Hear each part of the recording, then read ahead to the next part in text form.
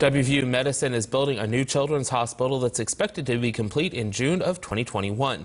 Right now, the chief operating officer says they're laying down the foundation, and when it's complete, it will be a standalone hospital with state-of-the-art facilities. The COO says the goal is to have children and mothers receive the best quality care right here in their home state.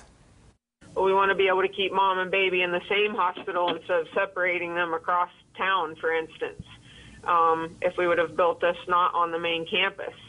So that's really the hope, to provide the highest quality care to the kids and expecting moms that we possibly can.